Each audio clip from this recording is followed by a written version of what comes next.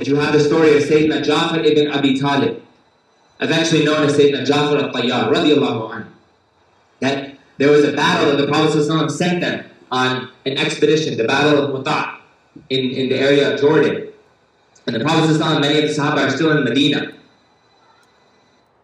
And in the narration it comes that Sayyidina Jafar, he was bearing the standard. He had the standard in his right hand. So he's fighting this battle, he's bearing the standard, and then what happens? His hand gets cut off. His right hand gets cut off. His arm, rather. He moves it over to the left hand. He doesn't stop fighting. He keeps going. He's still fighting the kuffar. He keeps going. He has the standard now in his left hand. Next thing what happens? His left hand is cut off. His left arm is cut off.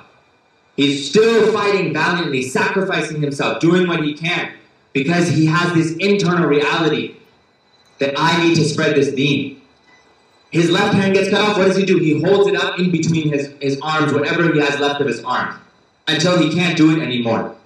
And then he's wounded, severely wounded. The Sahaba, they take the standard from him, they pull him to the side. They count 80 wounds, all on the front of his body, from swords, from spears, from arrows. No wound on his backside. Why? Because he never turned around. He kept going. No matter what, he said, this is it. I'm going for it. He sacrificed everything. Imagine 80 wounds. This was like real battle. This wasn't gunshots and drone strikes. No, these people were fighting with their swords, with their spears, right in their faces. 80 wounds they count. They offered him water. They said, drink some water, O Jafar. What does he say? I'm fasting. I'm not going to drink water. I'm fasting. He says, I hope to break my fast in paradise. And that's exactly what happens. That at the time, the Prophet ﷺ is sitting in Medina Munawwara. And the Sahaba who are there, they see the Prophet ﷺ say, Wa alaykum as-salam wa rahmatullahi wa barakatuh.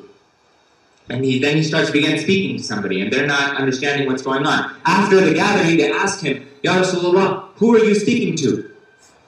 He said, that was Jafar ibn Abi Talib, who was in front of me with a group of angels. Allah replaced his arms with 2 wings, with which he can fly with wherever he wants in paradise. And he came, where he was in paradise, who did he come to visit? Sayyidina Rasulullah sallallahu alaihi wasallam.